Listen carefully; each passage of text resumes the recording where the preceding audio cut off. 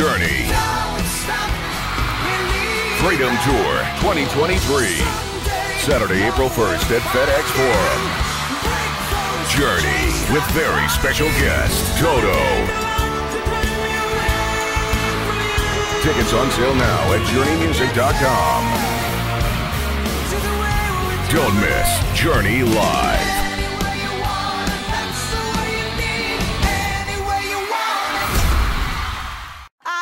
Grammy and Emmy Award-winning Lizzo, live in concert. Memphis, it's about damn time.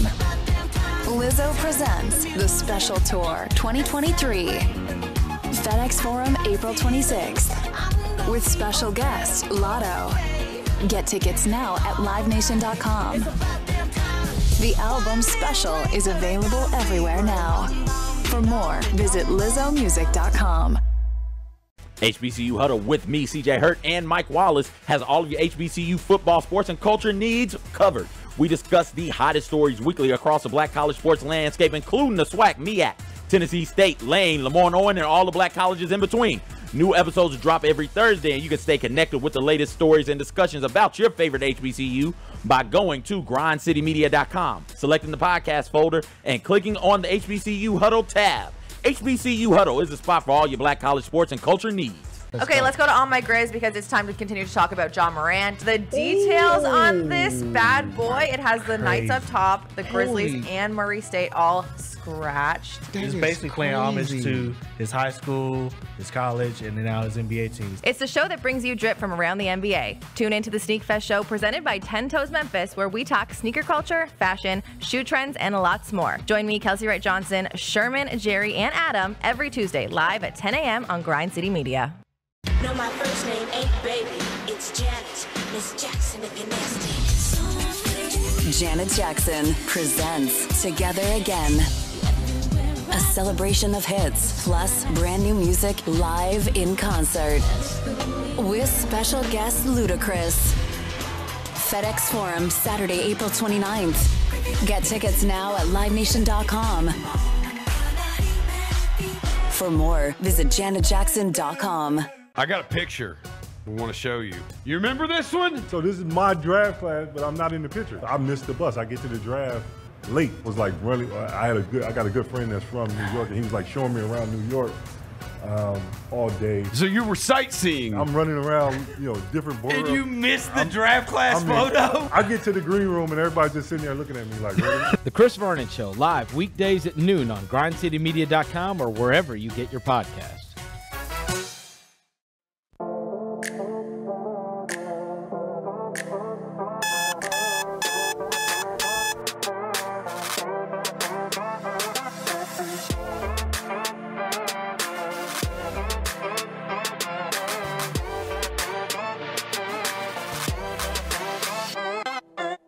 Welcome to Rise and Grind in the Grind City Media Studios. Now, here's Jessica Benson.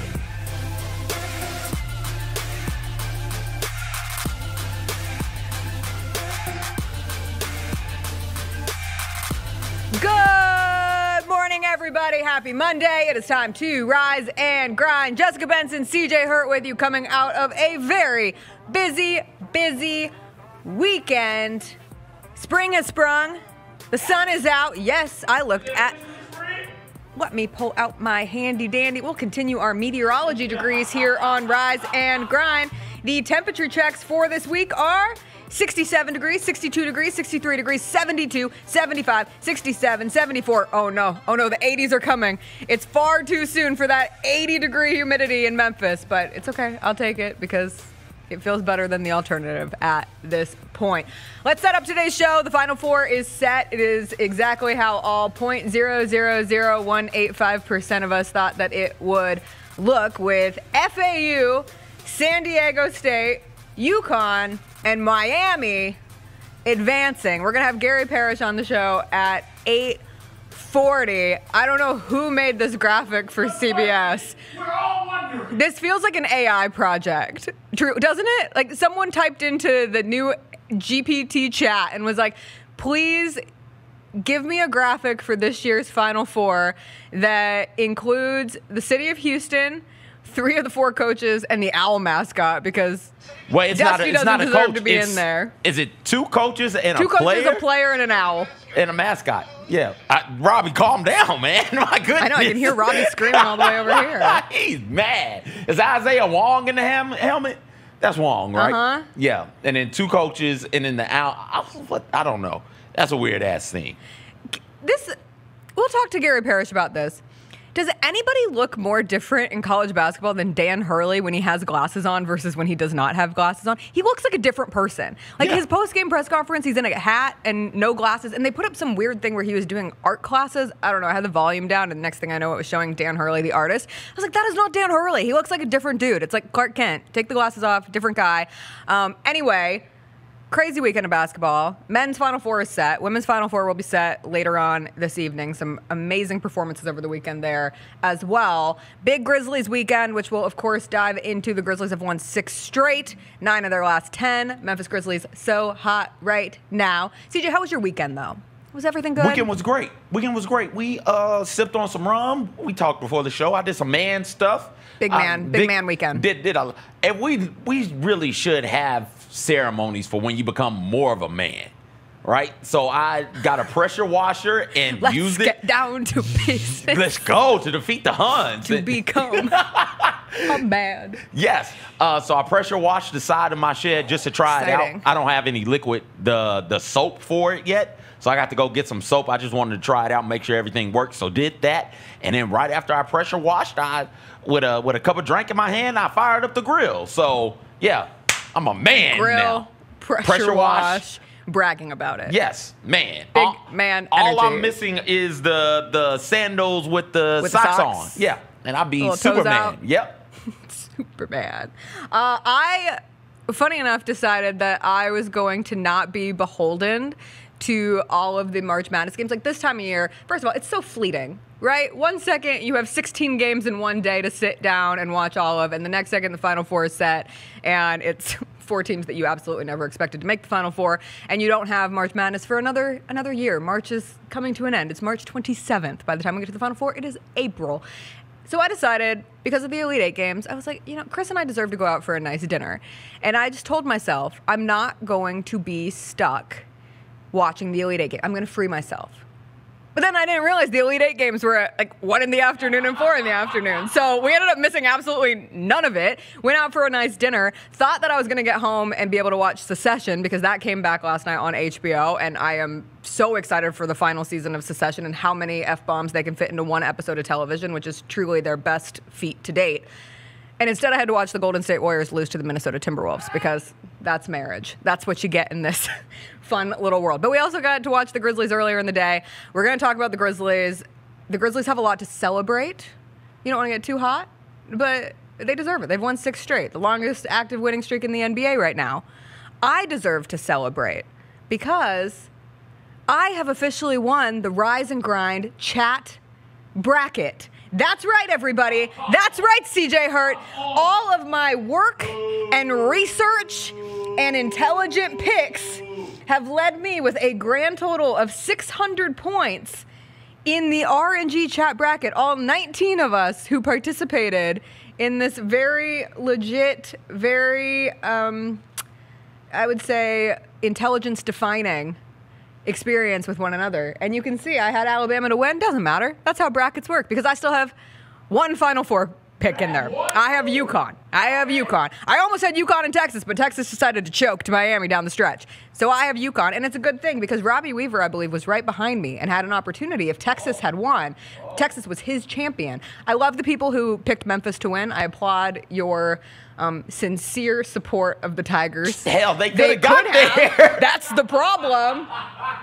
Do you think, we talked about this a little bit after FAU beat Tennessee to advance to the Elite Eight, and now that FAU has advanced to the Final Four, and they are the lowest of the low seeds, even though it's a 9 seed, 2 5 seeds, what is it? A 9 seed, a 4 seed, and 2 5s? 2 5s. That's how we got the seeding this year. FAU, the lowest of that, the Owls. We should have known when the owl wore a chain for the first game, like, this team was different. This team believes that they can win, and they have. But I think it's even harder for Memphis because you just see the path that could have been. And this is absolute, like, I respect FAU. I'm putting respect on FAU's name. You do not win 35 games without being a good basketball team. They are capable. They have taken advantage of the path in front of them. They have seen matchups that they deem winnable, and they've won the games. And that's incredible. And FAU is the first Conference USA team to go to the Final Four since Memphis did it in 2008. They are on their way out of the American, or on their way out of Conference USA and into the American. I'm happy for Conference USA. They get to keep all the money that FAU garners. But if you're Memphis now, this new little kid on the block, FAU, who previously was just the school where Lane Kiffin went to college football coaching rehab for a couple years before making his way to Ole Miss, is now in the Final Four, and they're your new rival. You got to say it. You got to lean into it because all the other ones are gone. I can't do it. And now you're sitting here with an FAU team who in basketball not only bounced you from the tournament, but they got to the Final Four. They've got a basketball tradition now. They've got a Final Four under their belt. You've got to lean into it. Tom Herman, we were talking about this, Robbie and I we were texting back and forth during the game. Tom Herman is a football coach there. So now you've got that juice as well. You got to lean into it. If this American thing, if you're going to keep screaming and shouting about it being a P6, you better start leaning into some of these schools that you're playing with now. It is good for the health of the conference. Like, ultimately, here you had Houston, who was this analytical darling, the number one of all, even though they weren't the overall number one seed going into the tournament, but all year a favorite to win it all. They lose, and instead you get FAU, your new conference bestie or worstie. We should call them worsties instead of enemies or frenemies. Your new worstie in the Owls. We'll talk to Gary about all that and more, and we'll dive into a little bit more of the Final Four teams advancing. But we, of course, have to talk about the Memphis Grizzlies, who won 2 other games. And they can't help who they play this time of year. They can't help that they got 2 games against the Houston Rockets last week. They can't help that they got a mid-Atlanta Hawks team yesterday in Atlanta, who almost found a way to beat them, but the Grizzlies buckled down the stretch. Starters did their business, starters, closers, whatever you want to call them. Gets the win in Atlanta yesterday, 123-119, and suddenly the Grizzlies have a 2-game lead over the Sacramento Kings in the 2 spot in the Western Conference. They are hanging on to that 2 seed with dear life and creating a little bit of separation. And ultimately, they wanted to be playing their best basketball now. And they are. And they're being able to do it with Steven Adams continuing to be on the bench. They have been able to do it despite losing Brandon Clark for the season. They have been able to get Ja Morant back into the lineup and back to doing Ja Morant-like things. He was back in the starting lineup. Everybody can chill. He had his 2 games coming off the bench, back in the starting lineup, had a cool casual 27 points to lead the team yesterday on 9 of 17 shooting. Yes, he was 0 of 3 from the 3-point line, but I think the most important stat there, he was 9 of 11 from the free throw line, and again, is finding ways to get to the basket, create contact, and get to the line. That is going to be a way that he continues to rack up even more points, and he just looks like he's in total control of his body. He had 6 assists with that. Grizzlies with 28 assists. They're moving the ball well. The offense is flowing.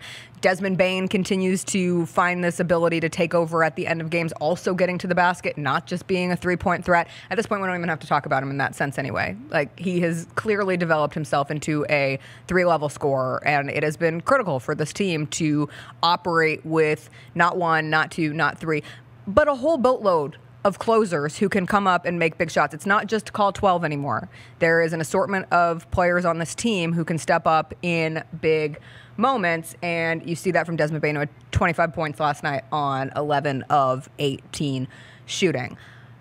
The win over the Hawks is nice on the road. The win over the Rockets was a blast. Like, you were in the building on Friday night at FedEx Forum, and I would not always say, man, I hope you were at a Grizzlies-Rockets game, because the Rockets just they're not very good. Like, if you look at most teams this season, they have their highest scoring output of the season against the Rockets because they don't play very good defense. But still, for the Grizzlies to put up 151 points in that game on Friday night was remarkable. And for what Luke Kennard did, Luke Kennard, 10 of 11 from the 3-point line, sets a new Grizzlies franchise record for single game made threes. All he did was take threes, and he made 10 of his 11 attempts. This is what Luke Kennard was brought in here to do. A man who knows what his job is and a team who is putting him in positions to do it well. We always talk about employers setting employees up to succeed. That is what the Grizzlies are doing with Luke Kennard. This is why you brought him in. He gives you a knockdown three-point shooter. Every time the ball comes out of his hands, you think, oh, where is he? Where is he? Where is he at? Where is he at? There he goes. Every time he shoots it, you think it's going in.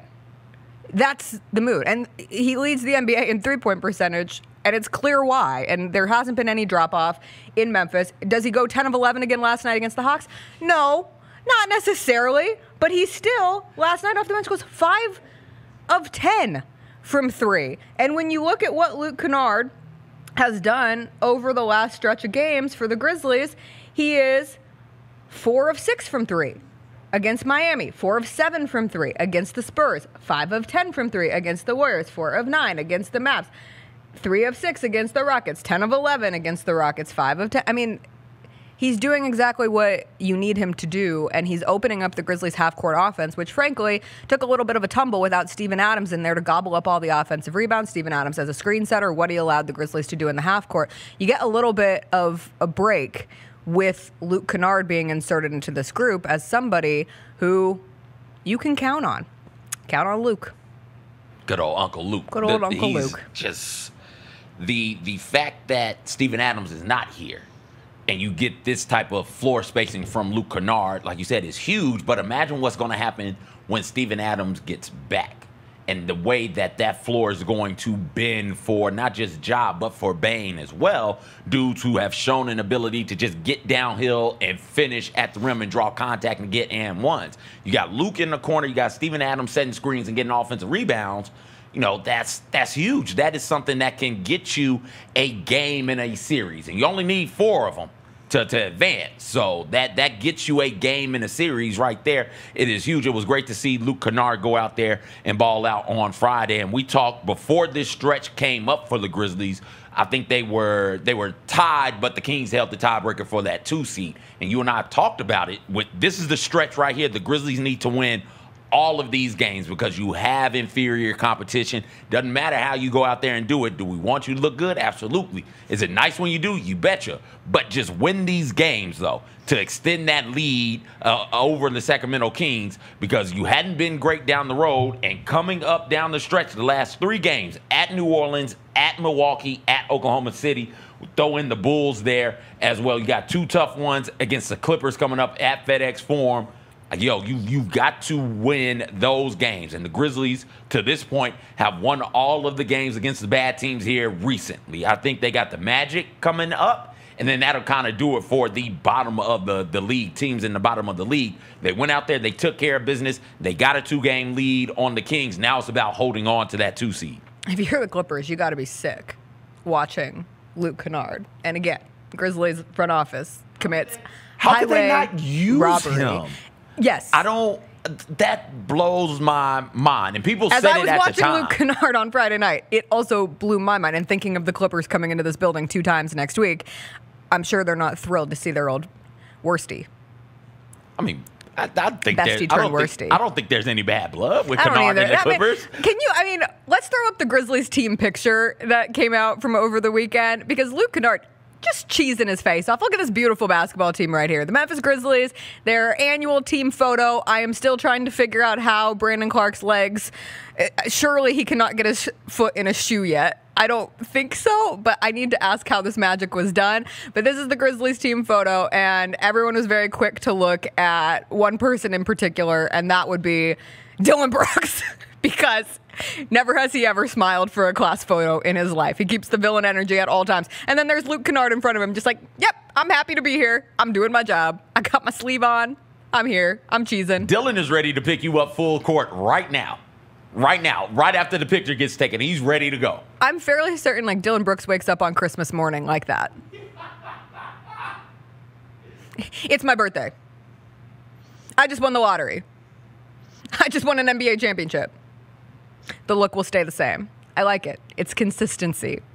It's consistency. But no, when you look at the last time Luke Kennard had a stretch of attempting at least 5 threes in 7 straight games, the only longer streak in his career was with the Clippers back in 2021, where he had an 11-game, 25-day streak. And they're going to be missing those times. And like you were saying, though, the Clippers come into this building, they're without Paul George. So again, you catch a bit of a break when it comes to a team not being at full strength, but you do what you do. You get the Magic, who have struggled on the road this year. You are the Memphis Grizzlies. I say it again, CJ. They have not lost on their home court since what day?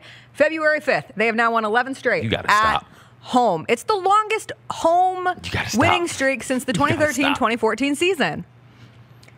Are they going to lose a home game eventually? Maybe. I don't know. Jessica, come on. I don't know. They might only lose 5 home games this regular season. And then you can hold on to home court advantage in the playoffs a little bit longer. That will be of utmost importance. You can argue that the Grizzlies are the best home playing team in the NBA this season. That is acceptable.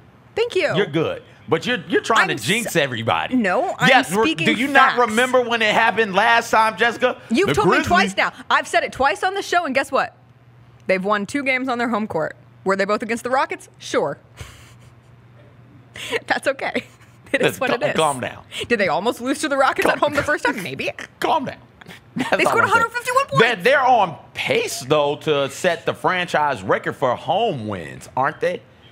Yeah, yes. They're on pace to set that record, which will be great for them to do a great sort of team achievement. We love team achievements like division championships on the show. This is all about conference finals. It's been that way. It's felt that way for most of the year. And then you had the losing streak. And you had the situation pop off the court with Ja. But it still, to me, felt like, hey, conference final or bust. And this team, we talked about it when all of the moves were made at the trade deadline. Mm-hmm. It's this team. It's the Clippers. It's the Mavericks. It's the Nuggets. And who am I missing? It's the Suns. Who, hey, the expectation is to get to the conference final for all 5 of those teams. Only 2 of them can get there. Will the Grizzlies be one of the 2? That's what this season will be, I think, based off of the success factor from a fan standpoint. Will be, hey, how far in the playoffs did you get? It's great to have individual moments and individual nights from players like Luke Kennard. It's great to see Ja Morant go out there and be spectacular. The continued growth of Jaren and Bane and Santi is so good to see. But at the end of the day, all of that is for naught. We're not going to remember that. We're going to remember what you did in the postseason. They clinched the postseason berth. They won the division. Now let's see how far they can get in the playoffs. And if they keep playing like this at home, it'll be real hard for a team to knock them out in a 7-game series. It's such a reminder of the ebbs and flows of an 82-game season. 82 games is a lot. A lot can happen in a year. A lot can happen in a season. And the Grizzlies have had highs. They've had lows. And now they're back to shifting into a high space. When you have Lil Baby out there quoting, "It's a parade inside my city," going with NBA Youngboy, like, you've created a movement. I hear people in this city all the time saying, "It's a parade inside my city." Over and over and over again. They can't stop. They won't stop. It's been unleashed. Once something is unleashed, it sits deep within the soul. You know a Growltowel is coming. You know it's coming. The Grizzlies clinched a spot in the playoffs, buried the lead. It has felt assumed for a long time, but officially with their win on Friday, clinched that spot in the Western Conference playoffs. Still a ways to go before clinching that 2 seed, but if they continue playing this way. Before we take a quick break, it is your daily dose of Jaren Jackson Jr. should win Defensive Player of the Year. We will continue to speak the good word, and here is the highlight from last night. Jaren Jackson Jr. from nowhere on John Collins. It's called a foul, and then they come back and they're like, no, that's just a really impressive block from Jaren Jackson Jr.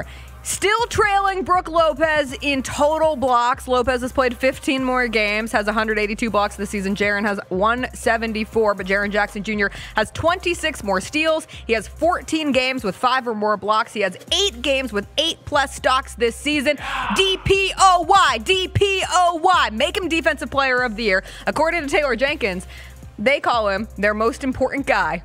Their MIG, most important guy, goes to Jaren Jackson Jr. I'm not saying it. Mig? Yeah. Okay. I've never heard a coach say that one. Seems so basic. I just go with DPOY. Jaren Jackson Jr. DPOY. All right, we got to take a quick break. When we come back, we will do a little Hot Bets Express. We will connect with Gary Parrish around 8:40 this morning, talk to him about all the goodies happening in March Madness. That's all ahead here on Rise and Grind.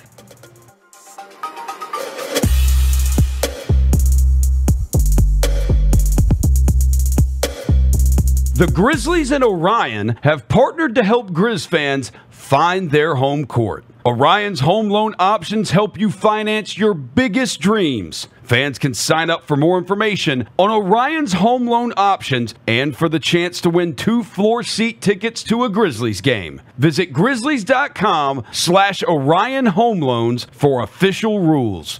That's grizzlies.com/Orion Home Loans. Equal housing lender. Don't put off getting your oil changed, Memphis. The Grizzlies' official partner. Take 5 oil changes faster than you think. There's no appointment needed. There isn't even a waiting room. Yep, you heard that correctly. Take 5 oil changes so fast you don't even have to get out of your car. You can take advantage of Take 5's fast, friendly, and simple service at any of their locations across the Memphis area. And remember, at Take 5, you stay in your car because they're faster than you think. That means you won't even have time to show off your perfect jump shot or your killer crossover. Take 5 to stay in your car 10-minute oil change. Obstructive sleep apnea is a sleep-related breathing disorder where a person's breathing is blocked or cut off while sleeping. It is seen in all age groups, but increases in frequency as we age and gain weight. Symptoms include snoring, excessive daytime sleepiness, gasping during sleep, and/or insomnia. To schedule an appointment, contact Mid-South Pulmonary and Sleep Specialists at 901-276-6507. Let them help you breathe easy and sleep well. Hey ladies, it's your girl Big Sue. Let's have some real talk about these fibroids and how they're causing you to miss out on life events. Doubling up on your products when you do leave the house, only to keep running to the bathroom because of the bladder pressure. Or maybe you're dealing with pelvic pain so intense it nearly takes your breath away. Be present and win your life back with the Fibroid team at VIP, proud sponsors of the Memphis Grizzlies. Call 901-747-1007. That's 901-747-1007. Or online at VIPFibroid.com. Hungry as a bear? Grizzlies fans can score big by ordering their favorite combos. If you pick up the 3 crunchy tacos combo from your local Taco Bell through April 18th, you'll score a key tag good for a free burrito supreme on future visits. What's better than a Grizzlies win? Free burritos at Taco Bell. Stop by today to get yours. Available at participating Memphis area Taco Bell locations while supplies last. Free item valid per disclaimer on back of key tag. Nacho fries are back at Taco Bell. You know, the fries covered in bold Mexican spices you dip in a warm nacho cheese sauce. You can also dunk them in nacho cheese sauce or pour the sauce onto a pile of them and create like a nacho fries nachos. The thing is that you eat them with nacho cheese sauce. That's what makes them nacho fries. Otherwise, you're just eating fries and sipping on nacho cheese sauce, and that's the wrong way. Sorry, just really passionate about nacho fries. Nacho fries are back, only at Taco Bell. At participating U.S. Taco Bell locations for a limited time only while supplies last. Contact local store for hours and participation which vary. Represent Every Day, presented by Delta Dental of Tennessee, is an incentive-based program focused on keeping youth K through 6th grade engaged in school in order to combat truancy. In partnership with Shelby County Schools and with the help of Delta Dental of Tennessee, the Grizzlies are focused on reducing chronic absenteeism among the most impacted schools in the Mid-South. Students in the program have the opportunity to win fun and unique prizes by going to school every day and being engaged in the classroom. For more information on the program, visit grizzlies.com/community/education today. Sonic has something delicious for you. Hey, announcer guy, that's your cue. Indulge in the all-new Sonic Steak Butter Bacon Cheeseburger with creamy steak-seasoned butter and crispy bacon, stacked on a 100% pure beef patty with 2 slices of melty American cheese and grilled onions, layered between a warm bakery bun. Well, I don't know about you, but I'm definitely craving that previously mentioned thing. Sonic Steak Butter Bacon Cheeseburger. Sonic. Limited time only at participating Sonic drive-ins.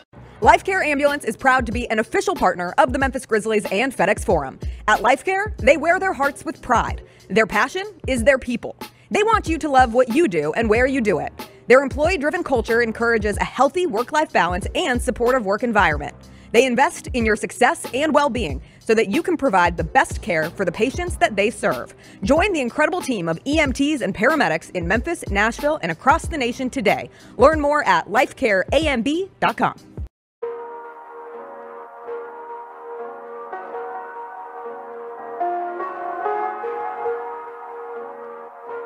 Welcome back to Rise and Grind. It's time to board the Hot Mess Express. Chugga, chugga, chugga, chugga, chugga, chugga, chugga, chugga, chugga, chugga, chugga, chugga. Choo-choo!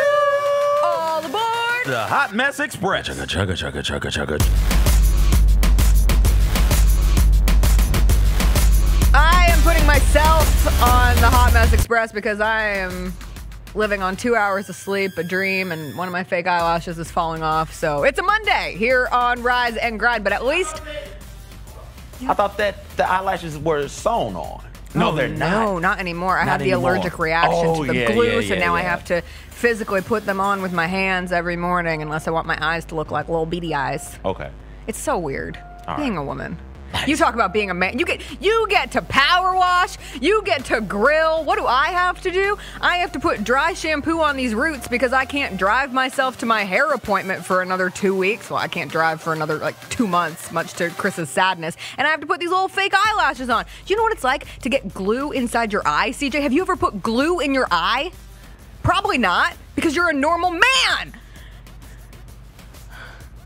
Doing things. Get it all out, because in 3 more days, we're not going to care at all about I know. you women. Women's History It's Month over. is so close to being done, and it's a travesty. But I will say I'm having a much better morning than the Dallas Mavericks, who had to wake up with the realization that they lost to the Charlotte Hornets over the weekend, not once, but twice. I thought surely yesterday, the game started tremendously poorly. Early afternoon game, didn't even realize they were playing a second one against the Hornets until somebody shared the early score from that game, and the Mavs were down double digits yet again after they had lost to the Hornets. The shorthanded Hornets, who have shut LaMelo Ball down, are very much in the tank for victor sweepstakes, and the Mavs were 16-point favorites to the Hornets on Friday, and they lost. And that was the biggest upset, odds-wise, of the NBA season. It was a loss that Jason Kidd called dog, S-H-I-T. I don't know why I don't feel like saying that word this morning, but it feels a little aggressive. But Jason Kidd was in an aggressive mood following that loss, because that's what you should be when your team loses to the Charlotte Hornets. And then to turn around and lose again, they are in shambles. They are now, as of this morning, out of the play-in tournament. They're in 11th in the Western Conference at 36 and 39. They are a game behind the Oklahoma City Thunder, who are currently in 10th. And yes, there are games to be played, but the way they are playing is not going particularly well. And to top it off, Luka Doncic, who had 40 points and 12 rebounds and 8 assists on Sunday, as Luka does, also got his 16th technical foul of the year and will now have to miss a game, because that's what happens when you have 16 technical fouls. So he has a 1-game suspension that will occur tonight when they play the Pacers in Indianapolis. It feels like things are devolving quickly for Dallas. Feel bad for Luka, who, recklessly speculating, I hadn't seen it from reputable sources, but it seems like there's some beef between him and his agent right now. And his agent is, of course, his mom. There was a statement made over the weekend about basketball not being real fun for him right now because of off-the-court stuff, and it seems like he's going through it real bad. Sometimes if that's what happened, again, hadn't seen it reported from one of the blue checkmark people, hadn't seen the article in, the Dallas Star or something like that, any of the Houston Chronicles, nothing like that. But if that's the case, I can absolutely understand why your mind wouldn't be as focused on basketball for Luka. Yeah, it sucks. Two things can be true. The Mavs are a dumpster fire right now, and the Luka Kyrie experiment is not working out.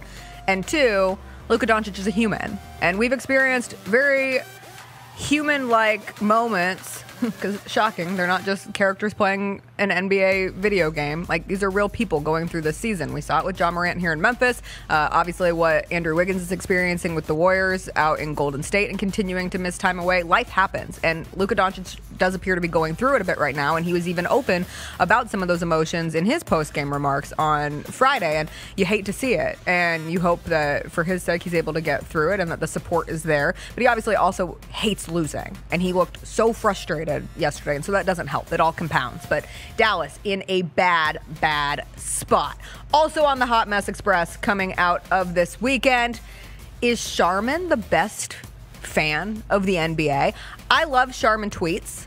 Charmin tweeted when Steve Ballmer was announcing the new Clippers arena, said that they could supply the toilet paper. He was so excited for the toilets. Now they are with Patrick Beverley, who Patrick Beverley got his moment yesterday. He had a big shot, allowed the Bulls to beat the Lakers in a road win, 118-108. He had posted this earlier in the day saying, rolling back to Cali this weekend, get your cameras out, posing with Charmin, hashtag Charmin partner. Some thought he was perhaps saying that the Lakers were soft, calling out, his former team. Turns out he gets paid $250,000 for this Charmin post. It's part of a viral marketing campaign featuring several NBA and celebrity endorsers. Charmin quote tweeted it with 2 versions of Charmin that feature Patrick Beverley on their toilet paper rolls, which, just go for it. Like, I would like to be on a box of Miralax. Patrick Beverley gets to be on a box of Charmin. I understand. Sometimes you don't know when your sponsorships are going to click, and they just take hold. Charmin Ultra Soft is the best toilet paper out there fighting right now. I love Charmin. I need Charmin Ultra Soft. I wish Charmin would give me a deal. How the hell they partner with Patrick Beverley? I know he talks a lot of shit, but you're supposed to be cleaning that up. So I also talk a lot of shit, so maybe that won't work out. Either way it goes, Charmin, I want to be sponsored by you. When the pandemic first popped off and everybody was taking all the toilet paper. Oh, you bought with Charmin? I couldn't find any. Oh. I couldn't find any in the city. I was on radio at 56 at the time begging people to call in and tell me where the Charmin Ultra Soft was. They were like, well, we got the Charmin, regular Charmin. Like, no, I need Ultra Soft. Finally, a dude called in and said, hey, we got some. It just came in at the Sam's Club. Just meet me out back and I'll throw you some. And so he bought the Charmin Ultra Soft for me. I paid him back and I had enough Ultra Soft to get me through the pandemic. Congratulations on your success. Patrick Beverley said he was not trying to troll anybody. He had just forgotten to post and just happened to post. Well, and then he went out there doing Patrick Beverley stuff against the LeBron Lakers. James with the doing too the little. At Shannon Sharp and hitting LeBron with the too little. That guy's a menace. He is a menace. LeBron James was back out on the court for the Lakers yesterday. He came off the bench. He played 30 minutes, though. He said after the game that 2 separate doctors told him to get foot surgery. But ultimately, why did he decide to come back this season? Take a listen. Did anyone ever suggest surgery? Yeah, 2 doctors. Why did you decide against it? Because I went to the LeBron James of feet, and he told me I shouldn't. I'm not doing that. Are you going to need surgery? Someone later asked where the LeBron James of feet lives, what country he resides in, and he said, I don't know. He doesn't know where the LeBron James of feet is. I wanted to go to the LeBron James of feet. Save my Achilles, my foot, my ankle, all the specialness there. Just imagine being LeBron James and being able to use your name to describe the best in any field. Like, well, I'm the LeBron James of the LeBron James, but I went to the LeBron James of feet, and he told me that I don't need to get surgery. I can wait until the end of the season. Speaking of feet, we're a big foot show here. We should really try to say that more often because I think it could really spike our viewership. Big foot show. Wow. Look at this. Look at this foot. Look at her go. So we are just going all the way in there. We're all the way in. There are people who love boots, I've learned. It's really weird. It's a really weird thing. So strange. I hate people who are barefoot. I witnessed someone this week in a public place, I will not say where, I will not say when, who decided to be barefoot, and I was like, that's certainly a choice. If you've ever been on an airplane where someone takes off their shoes, it's questionable. When they take off their socks, it's another story. I saw a video on TikTok this weekend of somebody using their bare toes to change the channel on the TV in front of them on the airplane. And so when I saw this photo of Kim Mulkey following LSU's game yesterday, standing barefoot, I thought to myself, this is why I don't wear high heels anymore, because you always run the risk of getting to a point where your feet hurt so bad, you just have to take them off. And I admit, I trounced around a wedding this past fall barefoot. Did I feel good about it? No, I felt disgusting. But at least at a wedding, it feels like it's, eventually people just ignore. This is Kim Mulkey after punching a ticket to the Final Four. She is barefoot, and I'm not going to put her outfit from Friday, the pink feather flamingo situation, on the Hot Mess Express because, frankly, I appreciate a woman who wears whatever the hell she wants to wear, except for being barefoot. It's too much. Put some shoes on. Please, for the sake of everybody, if you are listening out here and you are in a public place, do not go barefoot. Always have a little pair of slides. Always have a little, just a little, easy Converse slip-on you can put on. If you're in the club, you have to take them things off. Them dogs be barking. Yeah, take them off. I always think back to my poor bachelorette party in Palm Springs where I took my shoes off to walk from club to club and didn't realize Palm Springs is a desert. So I stepped on flaming hot concrete and I burned the bottom of my soles, but I had a nice amount of drinks. And so I didn't notice it until the next day when my feet were on fire and they didn't heat, my toes didn't heal for months. And now we've talked about feet and toes, so I expect this to do absolute numbers. We have to take a quick break. When we come back, Gary Parrish joins us on the other side. We will talk about the big, bad, unexpected Final Four. Is it the craziest of all time on how this bracket played out? We'll get GP's take when we come back here on Rise and Grind.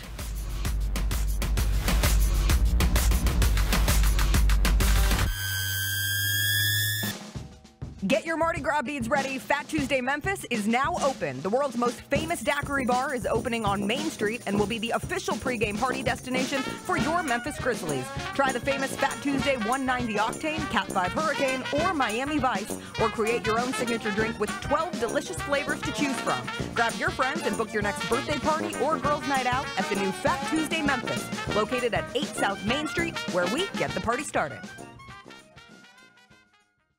Socios is the first of its kind in fan influence and rewards. Through the Socios app, you can influence the team you love, connect with other fans, trade, and compete for rewards. Socios.com is the official crypto wallet and trading exchange for some of the biggest sports teams and franchises in the world, like FC Barcelona, Juventus, the UFC, and now they are an official partner of the Memphis Grizzlies and FedEx Forum. Download the Socios app wherever you download your apps, create an account, participate, and win. LifeCare Ambulance is proud to be an official partner of the Memphis Grizzlies and FedEx Forum. At LifeCare, they wear their hearts with pride. Their passion is their people. They want you to love what you do and where you do it. Their employee-driven culture encourages a healthy work-life balance and supportive work environment. They invest in your success and well-being so that you can provide the best care for the patients that they serve. Join the incredible team of EMTs and paramedics in Memphis, Nashville, and across the nation today. Learn more at lifecareamb.com. Grizzlies fans know it's the team that gives you the edge. Big River Steel does too. That's why we're looking for team members to reinvent the steel industry, much like the Grizzlies are reinventing basketball. Our edge starts with you at www.bigriversteel.com. That's www.bigriversteel.com.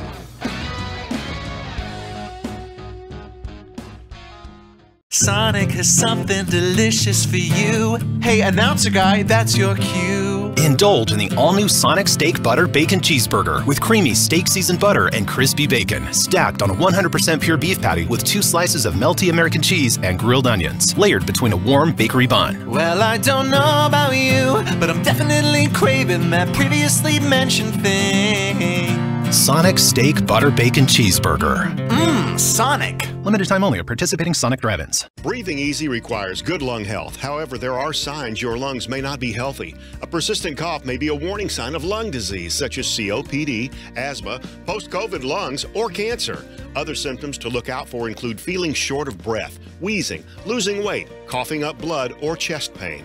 Don't ignore or dismiss these symptoms. Call Mid-South Pulmonary and Sleep Specialists at 901-276-2662 to schedule your lung health screening. It's a matter of life and breath. Sauced by Will Smith is taking the championship taste to FedEx Forum. Come enjoy your favorite lineup of sauces on traditional and boneless wings the next time you see the Memphis Grizzlies play. All of your favorite sauces, including the famous Garrick sauce, are now available as you cheer the home team on. Visit Sauced by Will Smith inside FedEx Forum at your next Grizzlies game, or come visit us anytime at our location in South Haven, Mississippi. Championship sauce, championship taste. Come get sauced today. Grizzlies fans, super exciting news from Cintron Sparkling Energy Drink, the official partner of the Memphis Grizzlies. Cintron has combined all 3 of their delicious flavors into a limited edition 6-pack sampler box. Try Cintron's great-tasting Cranberry Classic and Sugar-Free all in 1 pack.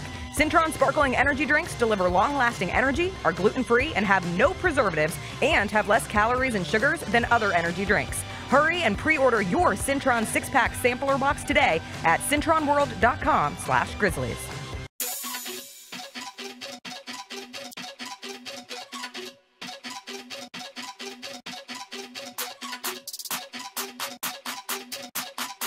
Welcome back to Rise and Grind. It is Monday. It is time to catch up with one of the busiest men of March, Gary Parrish. GP, where are you this morning? I am in my home for like 48 hours, maybe. I got back late last night, and I'll be here for a minute, and then it's on the road again, as Willie Nelson once famously said. This time to Houston. So it'll be nice to go to a different city than New York City. When I started my career, I would go to a lot of different places and watch and write about basketball games. Now it's just back and forth to New York over and over again. So going to Houston, it'll be something different, which is something I can appreciate. It's upsetting to me that we didn't make a graphic of you in a astronaut suit, similar to how CBS put 2 coaches, a player, and an owl headed to the Final Four. It's a crazy Final Four, Gary. I can't believe we're coming out of a weekend saying that we are about to watch FAU, San Diego State, UConn, and Miami as the last 4 teams standing heading to Houston. What did you make of all of the Elite 8 games and what we ended up with those last 4? Well, it's obviously surprising. I mean, if you at any point in this season would have paused and said, okay, the Final Four is going to be Florida Atlantic, San Diego State, Miami, and UConn, nobody would have thought that made much sense. Although it is worth noting, all 4 of these teams are in the top 20 at KenPom, and 3 of the 4 are conference champions, and the other one, UConn, is a team that rated as the best Big East team all season long in the predictive metrics, or at least most of the season in the predictive metrics. So from that perspective, maybe we shouldn't be as surprised. But I think more than anything, what we're seeing here is a byproduct of 2 different things. One, just the randomness of a single elimination tournament, which we've known is a real thing for a while. And then, though there were some really good teams with really impressive resumes, bodies of work this season, I think this was consistently said throughout December, January, February, and early March that there wasn't a great team, an unbeatable team, like you have in some seasons, or at least teams that seem unbeatable or a tier above everybody else. Yeah, the 1 seeds were the 1 seeds, and they deserved to be that, but there was never that big of a gap between the 1s and the 2s, or the 2s and the 3s. And as this tournament progressed, that's why we lost what were, at least through the regular season and conference tournaments, the best teams in the country. I've seen a lot of people freaking out about it, but at the end of the day, the last 5 straight national champions were number 1 seed. So thus far, this is an anomaly. But I did see a wild stat and wanted to ask your take on it. 15 of 35, so 43% of the combined players in the Final Four teams playing rotations were acquired through the transfer portal. Perhaps Miami, shout out John Ruiz of NIL fame down in Miami, had a really good weekend. 8 of 20 of those starters for those teams were also coming from the transfer portal. Is this the new normal as we look at how teams are built through NIL, through the transfer portal in college basketball? It really is. I mean, if you look at Kansas State, a team that went on a really nice run and made the Elite 8 and was maybe a shot away from going to the Final Four, their top 9 scorers at Kansas State, none of them, 0, started their college careers at Kansas State. 9 transfers, top 9 scorers. And that's why if I were a high major Division I men's college basketball coach right now, I would not recruit high school players unless they rated or projected as the type that could help me immediately in their true freshman seasons. Because if not, they're just buried on your bench. And if they're buried on your bench, they're going to transfer after a year anyway. So I really do think most prominent college basketball programs are going to recruit fewer high school players going forward and more transfers. Like, you need a point guard, go find him in the portal. You need a big, go find him in the portal. You need a stretch four, go find him in the portal. At this point, if I were, again, one of the best programs in America, I'd be recruiting 5-star guys who can help me or transfers. That's where you build your teams, and you can build them in one offseason. When I was watching UConn absolutely destroy Gonzaga by 28 points on Saturday night, I thought, well, this is going to be the team that wins it all. And I still feel that way coming out of the weekend, but I'm also cognizant of the fact that I watched San Diego State find a way to yet again come back and win a game. Watched Miami come back against a Texas team that looked like they were poised to run away with it in the middle of that game. But when it comes to UConn, you just watch them and think this is the kind of college basketball team that can win it all. Great shooters. Jordan Hawkins has been playing great. They dominate the boards, a great big in Sonogo. And then I'm left there thinking, how is UConn not considered a blue blood at this point? When you look at the fact that they're about to be at their 6th Final Four in 25 years, and they have 4 championships, could win a 5th. They've had 3 different coaches along the way. Should they be in that blue blood conversation at this point? Yes. Thank you. They've won 4 national championships in the past 23 NCAA tournaments, and they're the favorite now to win this one. So if they are to win 2 more games and make it 5 in a 24 tournament span, I mean, that is outrageous, and 2 more national titles than anybody else has in that span. Right now, in that time frame, UConn has 4, Duke has 3, North Carolina has 3. That's the top. And UConn could be 2 ahead of everybody else if it wins 2 more games. And like you said, to do it with 3 different coaches at a place like Storrs, Connecticut, I don't know if you've ever been there, but it's not the type of place you can envision like this basketball power being built out of basically nothing. And so Jim Calhoun deserves a lot of credit for that, but then Kevin Ollie got one, and now Dan Hurley's right here. And it is undeniably, in my adult life, one of the very best basketball programs in America, and should be thought of that way. Gary, what makes San Diego State so good defensively? Just running through, looking at what they've given up in the tournament, and then looking at what like a Creighton has gone out there and done in rounds before San Diego State. Like, that's impressive. I think Creighton was like 70-something, 80-something, 80-something, and then 50 against San Diego State. Alabama, another one who we know they can score a lot of points. They're a high-scoring team, and San Diego State went in and held them to about 64, 65 points. What makes them so good? Well, it's their identity. That's what their program is built on. They take real pride in it. They recruit to it, and they build it from the jump. You know, because I'm in studio for CBS Sports Network every week during the season, and we carry a lot of late-night Mountain West Conference games, I see San Diego State an awful lot. And I had said at one point during the middle of the season that I would take them to go to the Sweet 16 regardless of their bracket, regardless of their perceived path. I always thought that team was really, really good. But, you know, first it starts with Steve Fisher. Now it's Brian Dutcher. That's just what you look at programs. I think the best college basketball programs in the country, year after year, they have an identity to them. Like with Shaka Smart, it's going to be one thing. With Mike Rhodes now at VCU, it's going to be something else. With Brian Dutcher at San Diego State, it's going to be something else. But if you're running a consistently good program, there's something that you can realistically assume is going to be there year after year after year. And at San Diego State, it's their ability to guard you. They want to win games in the 50s or the 60s. They have a guy who can go for 20 or 25, but that's not the recipe for success for them. It's to make every single shot very, very difficult. And though you can do it in the Mountain West Conference and people don't maybe appreciate it the way that they should, I think as they've gone through this bracket, it's starting to resonate with college basketball fans across the country. This was always, or at least for a long period of time, one of the best teams in the country, and some power conference schools over the past couple of weeks have got to see it up close for the first time.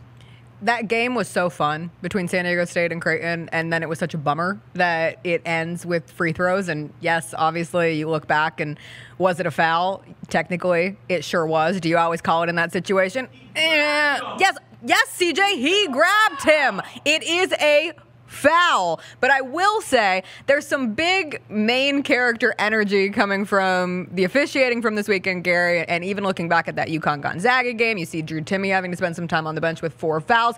Ultimately, I'm watching the games thinking, man, these are awesome, but it would be even more awesome if perhaps players were given 6 fouls in the case of a Drew Timme, or that thing isn't called yesterday and we see that one play out and potentially go to overtime. What did you... CJ?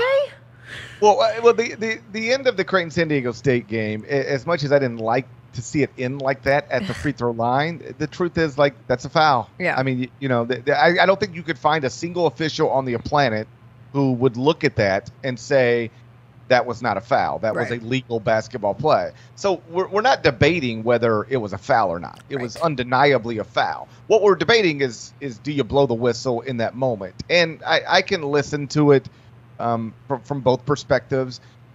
What some people will tell you, and I tend to agree with this, is if it's a foul in the first minute, then it's a foul in the last minute. If it's a foul in the first 5 seconds, it's a foul in the last 5 seconds, and that was a foul. The counter argument to that is, okay, but was it a foul in the first 5 seconds? Was it a foul in the first minute? Do you remember them calling fouls like that throughout the game? So the consistency is the thing that I think frustrates folks, and I'm open to that idea as well. Broadly speaking, and this is something I've been saying for a long time, I think foul trouble, as we know it, is a real problem in the sport of college basketball in a way that it's just not a problem in the NBA. I'll make this very simple. You watch the NBA every single night. Think about how often you're watching a college basketball game and somebody's best player or second best player or an important player is on the bench with quote-unquote foul trouble. Think about it. It feels like it's every other game. Yeah. Now think about how often it happens in the NBA. Not very often. Can you imagine LeBron James being sent to the bench with, quote, foul trouble with 17 minutes left in Game 7 of the Western Conference semifinals? That kind of stuff doesn't happen. But it happened to Keontae Johnson, Kansas State's leading scorer, on Saturday night in the Elite Eight. And then it happened to Drew Timme, Gonzaga's best player, Saturday night in the Elite Eight. And I want to be clear about this. I'm not certain of the best way to resolve it, because the easy thing is to say, we'll just go to 6 fouls. But, and I'm not old enough to remember this, the Big East did go to 6 fouls at one point. And by all accounts, it was a disaster. It did not fix the foul trouble problem as much as it just added more fouls to the game. So I'm not somebody who insists, well, the way you do this is go to 6 fouls, because there's some evidence from a long time ago that suggests that that doesn't actually fix the problem. If the problem we're trying to fix is keep the best players on the court more often. So I'm willing to get, 10 smart people in a room, chop it up, listen to everybody's ideas, and maybe experiment a little bit. I don't know that there's an obvious, simple solution to this problem, but I do know it is a problem. There is no other mainstream American sport where the best players are often more or less sent to the bench because of rules within the game, as much as college basketball players are sent to the bench because of rules connected to the game. And again, I'm not exactly sure how to fix it, but it is something that I think the sport should be talking about, because when you watch that Gonzaga-UConn game the other night, it was clear to me Gonzaga was probably going to lose that game no matter what. But when Drew Timme went to the bench with 4 fouls, the game was essentially over. It was a 10-point game when he went to the bench. He came back 3 minutes, I believe 21 seconds later, and it was a 21-point game. When he went to the bench, UConn ended it. Yeah. I've had this conversation, it feels like every year at the end of the college basketball season, because every year, to your point, Gary, it's a problem. And I think Peter Edmondson and I were talking about it back when I was at 56. And one of the things he suggested was, okay, cool, you give each individual player 5 fouls, 6 fouls, whatever, but you don't foul them out. If you hit that point in the game where, okay, you got 5 fouls. Your next foul is the other team gets a free throw and the ball. You kind of treat it like a tech. So, yes, there's a penalty for picking up more than 5 fouls, but the penalty isn't, okay, the star player isn't on the court anymore. Because you're right, a sport in all sports, not just college basketball, they need stars, and you want to go out there and see the stars play. And you want the stars to decide how the game goes. You don't want it to be an officiating thing. So if you do it that way, you get to keep the guy on the court, and if it's a double bonus or something like that and he picks up the foul, then it will be, okay, you get the 1 free throw and you go to the free throw line to shoot the double bonus. So now you've got to think as a strategy for a coach. Okay, maybe we do a little offense defense here. Maybe it's not worth having this dude on the court or something like that. But you let the coaches decide and the players decide, not necessarily the rules and the officiating. Totally open to that. I'm open to anything other than what we have right now. And I'm not saying that every possible solution that somebody trots out would be a good one. But I just know that, and I talked about this over the weekend on the Iron College Basketball Podcast, in life, broadly speaking, if there's a problem, then you should try to resolve it. I'm not that interested in letting problems sit, because if you just ignore them and then highlight them whenever they pop up, but then don't do anything to try to resolve them, it's just going to be a problem again. A day, in a week, in a month, but it's coming back. Unless you resolve a problem, the problem's always going to come back. And this is a problem in college basketball. So whether it's, let's just go to 6 fouls for each player, or what you and Peter suggested, which is some sort of additional penalty, but you're not fouling out of a game, I'm open to all of it. I just don't like the idea that we turn on a high-stakes college basketball game and the most important players are very reasonably at risk of not being on the court in the most important parts of the game. It happens too often. I can remember covering a Final Four game. It was Georgetown, Ohio State. 2 great centers in Greg Oden and Roy Hibbert. That was the story going into it. And then in the first half, they both had 2 fouls, and they were both on the bench. That's not the best way to conduct a sport to decide championships. I wish we would at least explore a better way to try to keep the best players on the court as much as possible. And I know that somebody listening right now, because a million people have tweeted it at me when I made this point previously, well, hey, why not just don't foul? Hey, just don't foul, right? And I get that. But that's another one of those things where that's not a solution to the problem. You don't think every coach in America has told his players who are prone to finding themselves in foul trouble to not foul? Like, you think it's just lost on every coach in America that they've never said, oh, you know what, maybe we should try is not fouling? Obviously, that's something that is talked about within basketball programs. But the fact that we're talking about what we're talking about right now suggests that it's not a solution to the problem. Again, there's just there's a dramatic difference between how often NBA players are in, quote, foul trouble and how often college players are in foul trouble. We, as a sport of college basketball, should try to figure out a way to make sure our best players are on the court when important things are being determined, because right now it doesn't happen often enough. Yeah, I'm with you, GP. Sitting on problems has not boded well for the NCAA in the past. So being a little proactive. I know you're headed to Houston, and before I let you go today, I have to give you some musical theater advice, because I know that's what you come here for. When you are back in New York City, don't go see a show called Bad Cinderella. It's supposed to be really bad. Like, it's in the name, bad. It's the new Andrew Lloyd Webber show. But it got me thinking, is FAU the bad Cinderella? Because I have seen so many people, yes, we made that connection, just came to me in my brain right here, right now. I've seen so many people say, is FAU the most unlikable Cinderella ever? And I think that might be a little unfair. I think they're just good, and they've believed in themselves to get to this point, even when no one else believed in them. And now at 35 wins this season and headed to their first Final Four after only winning their first tournament game ever in school history within this here tournament. But what do you make of that argument of people looking at FAU and saying, this is not what a Cinderella is supposed to look like, and yet here they are a 9 seed and the lowest seed going to the dance?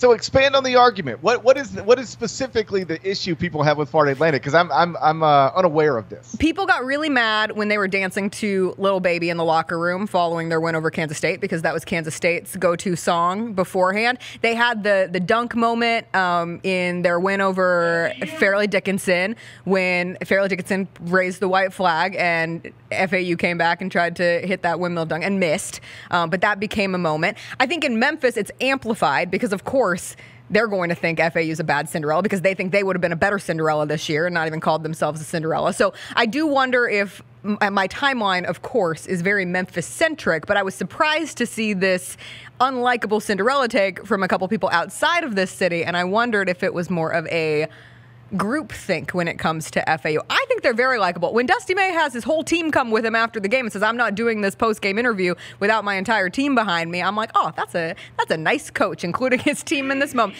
Is it cheesy? Corny. Sure. Does he look corny in that hat that they gave him? Absolutely. But I don't know. I'm curious. I find them likable. And, I've known Dusty for a long time, and to see him, there's a funny moment between he and I earlier in this season. When Charleston got ranked in the AP poll, and I was happy for that program and that city and Pat Kelsey, but one of the points I made, because people would ask me over and over again on Twitter because they'd see Charleston in the AP poll, and they'd say, hey, why are you not voting for Charleston? Why don't you rank Charleston? And I was like, because they have a lot of wins, but there's no substance there. I don't think this is one of the 25 or 26 best teams in the country. I don't think it's one of the 30 best teams in the country. And nothing in their body of work suggests that I'm wrong. Nothing in the computer numbers suggests that I'm wrong. And one of the points while making that point that I said was, if you want to vote for a mid-major with a great record, the team that's actually worthy of top 25 votes, this is like back in December, is Florida Atlantic. And I was early on them being a high-level team. And I talked about this on the Eye on College Basketball podcast, and my the person I do it with, Matt Norlander, played some audio that I don't even remember saying. I mean, I vaguely remember saying it, but he played some audio from a couple of years ago when I was doing sideline reporting from right here where I'm sitting right now. It was during the pandemic year. So we were literally calling games remotely. I was calling games from my home. So I was the sideline reporter on a Conference USA game. It was Western Kentucky and somebody else. And there had been a pattern that had developed in this season where, to cut down on travel and other possible issues, Conference USA was having teams play back-to-back. So if it was Western Kentucky and Middle Tennessee, they would maybe play on a Friday and then play again on a Saturday, or play on a Friday and then play again on a Sunday. And one of the points I'd made is that there was this pattern that had developed that when you have comparable teams, the team that wins the first game often loses the second, or vice versa. And it was, unclear exactly why this was happening, but it was something that was clearly happening. And on this broadcast, I said, now, if it's not comparable teams, like if it's Western Kentucky and, just a whatever team like Florida Atlantic, well, then, yeah, Western Kentucky is probably going to sweep that 2-game series. But when you have comparable teams, the team that wins the first one has been losing the second one. And Matt Norlander played this on the Eye on College Basketball podcast as I was complimenting Florida Atlantic. And I was like, whoa, where did you even pull that from? And he said, Dusty May sent it to me. And Dusty May, and it's a reminder that you got to watch everything you say, because people will remember it even if you don't. Dusty May was watching that game and heard me say, if you're playing a whatever program like Florida Atlantic, well, then, yeah, you're going to sweep that one. But if you're playing a comparable team, a good team, well, then what the pattern suggests is that you're more likely to split than not. And Dusty clipped that, kept it on his phone, and said, I want to get this program to a point where nobody ever says something like that about us again. And to watch them now, and Dusty and I, we laughed about it earlier in the season and texted back and forth about it. But for him to actually be at a place where I said what I said, and it was a throwaway line. Like I could have said Rice instead of Florida Atlantic. I just happened to say Florida Atlantic because that's the school that came out of my mouth. But for him to clip that and then use it as some sort of motivation, and then to watch him this weekend, put that hat on all goofy and recognize that they're not only going to the Final Four, they're going to a Final Four that they're good enough to win, is just an incredible, incredible story. So I find him likable. I find them likable, and they're not my pick to win the national championship. UConn is, but when George Mason, VCU, Loyola Chicago, some of these other quote-unquote Cinderellas got to the Final Four, I thought they had no shot of winning the national title. I give Florida Atlantic an actual shot to win 2 more games, because though UConn is better than them, I don't think anybody left in this bracket is that much better than Florida Atlantic, or frankly, that much better than anybody else. Yeah, Dusty May has had "We are built for this moment" written on the whiteboard, and they certainly have looked to be the case. GP, thank you as always for joining us. Enjoy Houston. Houston, we have a problem. We hear it so many times this time of year, but you're not a problem. Thanks. It depends on who you ask. On the day. Yeah. And who you ask. All right, we'll see you next week, GP. Have a good one. Next week, it'll be the national championship game. It'll be a Monday coming out of the Final Four. FAU makes it. They're coming to the American. Every single school leaving Conference USA and coming to the American next year is still rolling in their tournaments. We don't talk about those other tournaments, but Charlotte went ahead and won the CBI. UAB and North Texas both in separate semifinal games in the NIT tonight, so double chance for one of them to rep in the NIT championship game. And FAU just casually being a 9 seed going to the Final Four. That's huge for the American. It's on growth. It's a basketball P6 conference now. is back. Those other schools didn't leave. They got put out for better schools coming through. It's a basketball conference now, baby. Also, we need to mention more feet. The viewership dropped. Oh, shoot. Yeah, we were up around 130 live viewers, but now we're down into the low 100s. Okay. We need throw that foot back up, Jessica. I apologize. There it is. Robbie, don't put it on the money shot. Yeah, put it on the foot. Goodness gracious. Look There at the it bottom is. of this boot. That's what you guys wanted right there. That's what you want to see. Maybe I should start doing my physical therapy exercises live on the show, and you can see me cry in real time. So then we have feet and tears. Oh, people love that. I think that sounds like a We recipe break the for YouTube. success. We break the GCM YouTube. You know, I have thought to myself often, because occasionally we get new viewers who come in, and we've had some new people joining the show and joining the chat, and we see you and we love you. Imagine watching this show for the first time and just being like, who is this chick who leans back with a blanket on her lap every morning and just talks about stupid stuff? Like, why does she have a blanket on? The same blanket, too. The stupid teal blanket that I've had since college. This was my freshman dorm blanket. I had a zebra print comforter and teal accents because I went to school in 2010. That is definitive of my era. All right, we will take a quick break. We'll come back. We will get into Memphis Mondays, some big news from the Memphis women's basketball program over the weekend. We also have some really fun double taps still ahead here on Rise and Grind.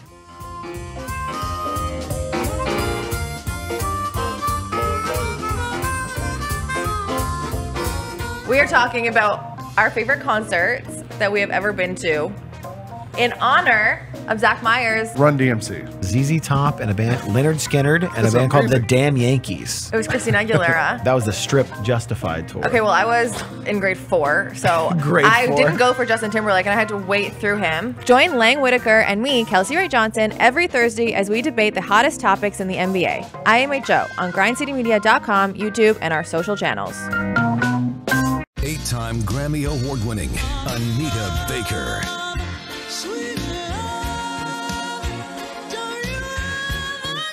Anita Baker, the songstress, live in concert. For one night only. FedEx Forum, November 22nd, 2023. Get tickets now at livenation.com. Don't miss your chance to see the legendary Anita Baker live in Memphis. Roser, let's look at the MLS futures. See, I told you, LAFC and Philadelphia Union, my top 2 picks. LAFC. Top of the list. Right there at the top. I'm going to try to be a fan. I'm going to try and watch these games. Now that St. Louis has a team. Subscribe to Apple TV Plus. Oh, but now I got to get Apple Plus. Look, I'm wearing the gear. I mean, go team. Me and Taylor Twellman. Get your sports betting picks and trends with Rob Fisher, Lang Whitaker, CJ Hurt, and John Roser, the Odds Couple. Now live every Thursday at 10 a.m. on Grind City Media and YouTube. I got a picture we want to show you. You remember this one? So this is my draft class, but I'm not in the picture. I missed the bus. I get to the draft late. Was like really. I got a good friend that's from New York, and he was like showing me around New York. all day. So you were sightseeing. I'm running around, different boards. And you missed the draft class photo? I get to the green room and everybody's just sitting there looking at me like, really? The Chris Vernon Show, live weekdays at noon on grindcitymedia.com or wherever you get your podcasts.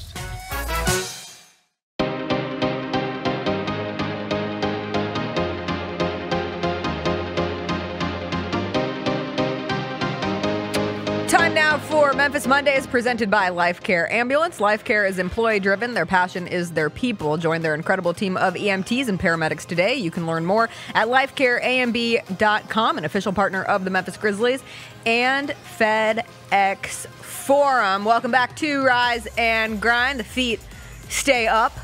So if you stayed through the break, lucky you. Right under there, there's a toe. Ew, too much, too far. We've gone too far on a Monday. All right, we got to talk about the Memphis women's basketball team. Obviously, we talked on Friday about them losing to Bowling Green in the NIT semifinals and ultimately did not see, by the time we went on air Friday, everything that happened at the conclusion of that game with Jamira Schutz, who was a part of an incident in the handshake line. She struck a Bowling Green player, Elisa Brett, during that handshake line. There's video of the confrontation. The game was being played at Bowling Green. Ultimately, Bowling Green's athletic department released a statement saying that they charged a member of the Memphis women's basketball team with assault. The assumed member there would be Jamira Schutz. So a very serious situation to end a wonderful season for the Memphis Tigers, who ultimately, fall short of an NIT championship, but by all means, wildly successful. Over 20 wins, getting back to the NIT for the first time in a long time, getting the furthest they've gotten since the late 90s as a team. And to see the storyline turn into the Jamira Schutz incident, it was disappointing. A lot of the takes were very disappointing. This became a national story. It was picked up not just by sports organizations, but by CNN, by MSNBC, by Fox. You know what happens when things like that get picked up. No surprise, some of the takes there. But ultimately, we don't know any further information on where this goes with Jamira Schutz. I know, CJ, you've always been a fan of getting rid of handshake lines. Because they're stupid. And it's stupid to charge somebody because of something that popped off in the middle of a handshake line. You know when you handle that? In the line. That's when you handle it. So instead of flailing about and hitting the ground, holding your precious little nose, get up and pop her back. Good grief. Is this what we've become? Is this what we are? And I'm not advocating fighting, but like if you're going to fight, handle in the handshake line. How many times we're going to have to see this, by the way, before we say, all right, maybe this is enough. We're not forming lines to shake hands professionally. You come onto the court, you greet who you want to greet, and then you keep it moving. Football, NFL games you get on the court or onto the field, greet who you want to greet, and then you keep things moving. Mm-hmm. What is the point of this? Some type of archaic notion of sportsmanship? Sportsmanship, we competed. That's the greatest form of sportsmanship right there. Us going out there, trying our best to go out there and beat one another and get this win. So at the end of that, be it 5- and 6-year-olds or 20, 21-year-olds, there's no need for the handshake line anymore. Tempers are already hot. Coaches are hot. We've seen a couple of coaches lash out at one another. Most notably, the one that tickles me the most is Juwan Howard, popping my man in Wisconsin. And then after the fact, they're all good to go. They're buddy-buddy at Big Ten Media Days again. So, listen, in the heat of the moment, let's let everybody go away, let it cool down. If you want to greet somebody and they want to be greeted by you, absolutely go greet them. We got a great video of Kansas State's coach. Jerome Tang. Coach Tang going into Florida Atlantic's locker room. Yes. We've gotten videos of Dawn Staley going into Norfolk State's locker room and just saying, hey, you guys were really, really good. Keep it up. Keep working. That sort of thing. That's great. That can't happen in a handshake line because of the nature of the handshake line. You're just walking by slapping five. There's no point in that. It's done for what that juice, that lemon isn't worth the squeeze. You're not getting enough juice out of that. And it wasn't just Memphis and Bowling Green. Things could have got physical. Louisville and somebody they were playing on the women's side. Was it Louisville, Miami? No. I can't remember who it was, but the word on the curb is, if you read the lips, is call me bitch one more time. And it was an all right bet. Now, she didn't say the word, but if she had of, that would have been a situation. Yeah. So, listen, let's get rid of handshake lines. There's no point in it. It's done. It's old, and don't press charges because of a fight that pops off and a handshake line. That's silly. I will say, as long as handshake lines do exist, you can't put yourself in a situation where, and once again, we're talking about, was it an open palm? Was it a closed fist? The report was that it was a closed fist. I watched the video. I can't tell for myself with my little eyes from that video. You can't hit someone after a game. You're in the handshake line. And I agree with you. I do think it's an archaic form of sportsmanship. And when you're a kid, it teaches you valuable lessons, right? Because when you're a kid, it's a little less, I don't know, the stakes are a little less high. You're playing rec ball. Learn how to respect your teammate. Learn how to respect your opponent, whatever. I can argue for, through elementary school, learning that. But ultimately, what do you get? And you get situations like this, and people are mad when you lose, when you're a competitor, when something happens in the middle of a game where you feel like a player, either hurt you or did something that affected your game. It's really hard to stand there and say, all right, cool, let me shake your hand. That said, Jamira Schutz is a fifth-year senior. Her career is done. So for everybody claiming that she should absolutely be suspended for the season, there's no season to suspend. Is that what we are? Yes. We can't handle seeing somebody get popped.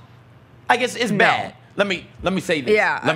This is a weird hill to be on. Don't you get on this hill with me because you're a professional. I would like to say I'm not on the hill. Jessica is nowhere near this hill. All right. I'm on it, though. Fights happen. They happen. People get popped. They get walloped. You know when you handle it in that moment. Right then and right there is when you handle it. So if you got an issue with what Schutz did in that moment, all those teammates were standing around, that's when it gets handled. It's not something that is, okay, now let's suspend for entire seasons or now let's get police officers involved. No, that's silly. That's petty. It's also silly and petty to pop somebody in the handshake line.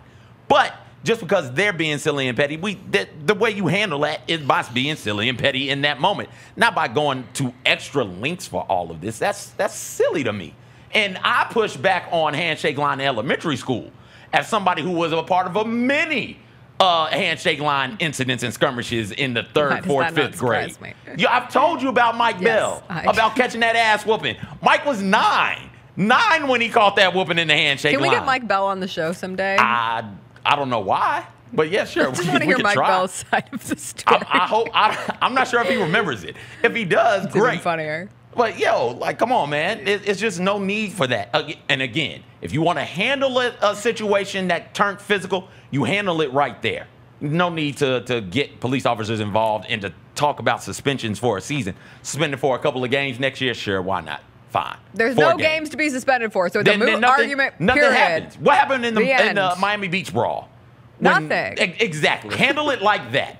Good grief. That's the thing. When we'll did never this talk happen? about this again. We'll ultimately find out. But that's not even the biggest story coming out of the weekend for Memphis women's basketball. That, of course, would be the news that Katrina Merriweather, after 2 years at the University of Memphis, has decided to leave for the head coaching job at Cincinnati. It's her alma mater. It's where she played. It's where she started. She shared these sentiments on Twitter. She said, "The one place that holds my heart forever and always, where I became a woman, learned about sisterhood, and teammates are forever. Today has already been full of overwhelming support and love. I'm blessed, grateful, and excited to honor those before me. Go Bearcats." She also had a message to Memphis describing her time here as a unique and special place. "I've never fallen in love so quickly. I appreciate the opportunity to meet amazing people and coach unbelievable young women in an incredible women's basketball environment. We will never forget the feeling. Hashtag Go Tigers Go. Always." Katrina Merriweather brought Memphis basketball back to life. Period. The end. It has been a sheer joy to watch her not only pour energy and to draw energy back towards Memphis women's basketball, but to win and to get a postseason opportunity and to go to the NIT this year and to flirt with potentially stealing a bid in the NCAA tournament if they would have had the opportunity to win the American Athletic Conference and finishing second in the conference after being predicted to finish towards the bottom of the conference. All of that will never be forgotten. And now it is up to the university to find the next coach to continue onward, to not let fall backwards. And that'll be important when they figure out who will be the next coach at the University of Memphis. But for Katrina Merriweather, home comes calling sometimes. It's life. It's how it goes. I would argue not one single person should be mad at Katrina Merriweather, ever. Because when you have an opportunity to go back to the place that means the most to you, Memphis can mean a whole lot. But for her, that's the spot. That was always going to be the spot, and she gets the chance to go back to Cincinnati. I think it's wonderful. She will be missed tremendously. She's been such a wonderful friend of the show, has given her time, have given her knowledge, come in and sat with us multiple times in studio, and we will always be so appreciative for that. But I will be rooting for Katrina Merriweather. She has a lifelong fan right here. Absolutely, and both of us. Yeah. Now, I would argue that it is Cincinnati, and it is Memphis. So if you're a Tigers fan and you want to be upset about it, I got you. I think that's fine from a rivalry standpoint of, we lost her to our arch nemesis, but it is home. It's not a rivalry anymore. Well, Memphis and Cincinnati will always be a rivalry, just like Memphis and Louisville will always be a rivalry regardless of the conference. But, you know, somebody not fans of the Memphis Tigers and even Tigers fans can take a step back and for a moment say, hey, what she was able to do in 2 years here, the energy she was able to inject into this program was monumental. And when we look back 3, 4, 5 years from now, and Tigers basketball, assuming they make the right hire, is rolling, we'll be able to point back and say, okay, Merriweather started this, and then this coach kept it going, just like we do with Norvell, right? It was started by, why am I blanking on my man's name all of a sudden? Fuente. It was started by Fuente, and Norvell kept it going, and now Silverfield is there trying to keep it going. So, hey, hats off to her. It was a great run. Wish her nothing but the best at Cincinnati. She'll be missed, though. Yeah, absolutely. She'll be really missed. She's just a really cool person. Really, really cool person. All right, let's do some double tap, and we stay in the women's game. Some amazing games, some really bad games over the weekend, too. If you struggled through that LSU game, we are all in this together. But ultimately, CJ, I'm going to be disappointed because I know that South Carolina is going to win tonight, most likely. You never know. They play Maryland in the Elite Eight. I think South Carolina is going to win it all. Dawn Staley's an incredible coach. That team is an incredible team. They have all of the power to go out there and win another championship. But I will be so disappointed because I would love nothing more than to see a Caitlin Clark, Angel Reese national championship game, an Iowa LSU game, just because those two players are so fun to watch, and all of the additional theatrics that they bring to the game, they're super skilled. I mean, Caitlin Clark last night for Iowa has one of the, if not the most impressive performance in an NCAA tournament, a 40-point triple-double. She is the only player in the women's or men's game to ever do something of that sort. 41 points, 10 rebounds, 12 assists, 3 steals, 8 of 14 from the three-point line in yesterday's win for Iowa. Before last night, Sabrina Ionescu had a triple-double in the first round against Indiana in 2019, and Dwayne Wade had a triple-double against Kentucky in the regional final back in 2003. It was amazing. He had 29 points. Sabrina Ionescu had 29 points. Caitlin Clark had 41. 41 points. She is phenomenal to watch, and she's somehow even better than advertised. Like, watching that game last night and watching her highlights are spectacular, and it's probably going to go on to win National Player of the Year. We'll see how that ultimately plays out. But also Angel Reese for LSU. Like, if you're not on the LSU bandwagon, and I know, like, they don't feel like did you ask if they were a Cinderella last week as a 3 seed? I did. A team I didn't realize at the time, they got like 3 losses on this season. Yeah, and think what you will about Kim Mulkey for a myriad of reasons. I will never consider a team coached by her as a Cinderella or an underdog. It just feels like they exist in a different stratosphere. And Angel Reese, this was her moment following their win. Take a quick look.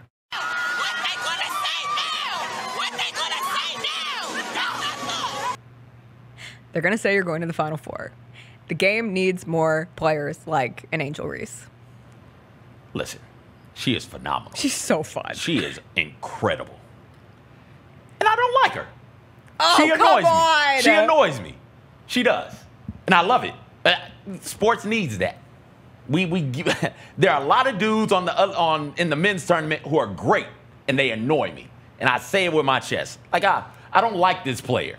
I don't. I acknowledge that they're great, though, but I don't like them. Angel Reese is that. And I'm pretty sure she's the first woman to make me say that. Like, you're great, but I don't like you. I cheer against her. I want her to lose. Let's get it going. Somebody beat them. Who they got next? They will play the winner of My women's bracket was quite good this year as well. Not to, that not makes to sense. brag on it. Robbie and I are talking over here. Robbie hates Diana Taurasi. I'm trying to figure out why. But Wait, he's what? a Tennessee fan. Yeah, no. So that makes sense. Sports hate. Acknowledge the greatness, but hate the hell out of them from a sports standpoint.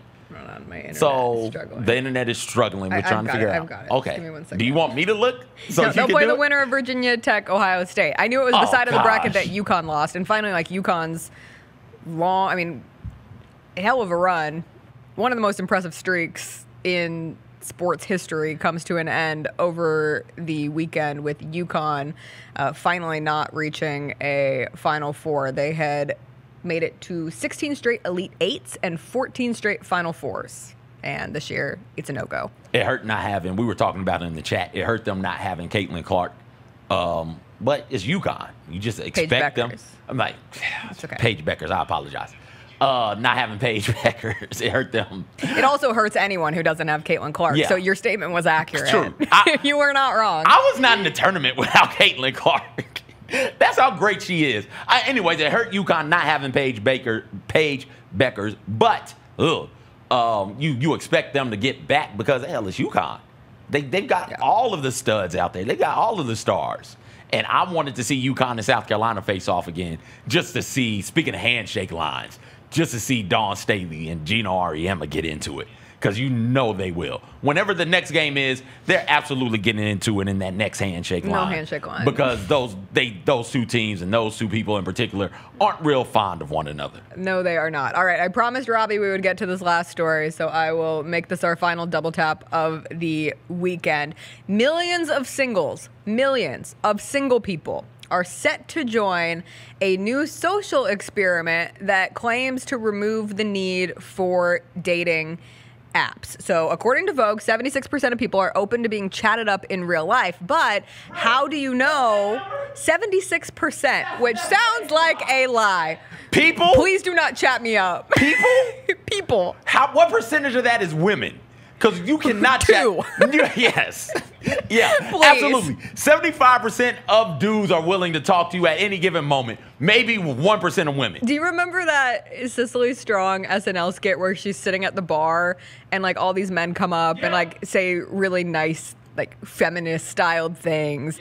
And then when she's like, oh, I'm sorry, I don't really want to go home with you or talk to you. And they're like, you B? Like, you're a horrible person. Like, that's why we don't want to talk to anyone at this point. But okay, 76% of people, allegedly, according to Vogue, people say that they're open to being chatted up. But the issue, of course, is how do you know who's single and who's not? So enter Pear, which is a small ring that makes it easy to know who is single around you for allowing new connections to happen naturally in real life. It's the opposite of an engagement ring. So singles don't have to rely on dating apps. It is a real thing. Here's and the if website. you are single, here is the website where you can go. So, yeah, choose your country. Go ahead. Oh, we're doing it live. Yeah, we're going to do it for real, for real. You, married CJ, are going to set up a Pear account? And so, listen, ask if you're single. Okay. I clicked no, and it kicked me out of the website. Click yeah. So we don't have to try and log back into it. Like, this is the website. They got the second release coming because the first one sold out. Just scroll through here, Robbie. This is insane to me that we need a ring to show that people are willing to talk. And by people, we mean women. And this is cool because if you're a woman and you don't feel like talking while you're pumping your gas, you don't want the Hey Beautifuls coming at you. It's only $26, by the way. Oh, you don't want the great. Hey Beautifuls coming your way. Then you can just take your ring off. I guess we're not supposed to talk to you. It says it's sold out. First release is sold The out. first release, but we got a second release coming. You've got to join the next gen. Yeah, the next Pear ringers. one. Go back Why- up. why Go back Pear? up, Robbie. Right there. Listen. What is the wait, where can I wear my Pear ring? That was the one. Everywhere. In a bar, a plane, at the gym, on a train, at work, walking the dog, at a wedding, in a club, on the tube, ordering coffee, or the office, having a haircut, going for a run, playing tennis. You can just wear this damn ring everywhere to let people know you're DTT, down to talk. I have a question. I love people who are DTT. down to talk, or DTC, down to chat. What if you're colorblind? So that ring is obviously like a light teal, but if someone's It's your blanket's colorblind, color. it is my blanket. It would match. It would match my 2010 dorm room at USC. Big comeback for that color. Like, so Chris wears one of those rubber black rings because he's a man. Can't wear jewelry. He's a man. He's gonna wear his little Amazon ring that you can get a pack of 4 for $12. So then when he loses them constantly, it's $12 and not the ring that we had made for our wedding. I digress. But what if somebody saw that ring that kind of looks like the Pear Ring and didn't know the color difference and was like, oh, this guy's DTC? That would be upsetting. Yes, What do you do? that would be upsetting. I'm just playing devil's advocate with the pair. What if this thing spins out of control and now we all got to walk around with various rings on to not just let people know if we DTT. It's like slap bands again. Yes. Oh, yes. no. But what specifically we are down to talk about. So, like, you would have a hot pink ring and a brown ring and an orange ring to let people know, okay, the hot pink is for a theater, the brown ring is for NFL, and then the orange ring is for the NBA. Oh, so cool. these are the things I'm down to talk about. Ooh, could we get an all-encompassing sports ring? Just a that general excludes sports ring? baseball. Oh, A general okay. sports ring minus baseball. You have to wear an American flag ring if you want to talk about baseball. It's still America's pastime. I don't know, that could get complicated. You could take that a lot of different directions. So- I like this. I think your version of the Pear Ring is much better. Yeah, so now we know, okay, this person wants to talk, but about things that I don't. This is all very middle schooly. Oh, Isn't yes. it? It is the slap bands. You wore those, right? No. Oh, see, that was big in my middle school. Yeah, and then yeah, it yeah. became like super like sexual of like, oh, if Exactly. you wear this color, this Yep. is what this is the base Yep. that you're willing to go to. And if you wear this color, then you're a prude or whatever. Yep. The good old days. When you could tell how DTC a person was just from the color bracelet that they were. Then you had this is like the new Livestrong band.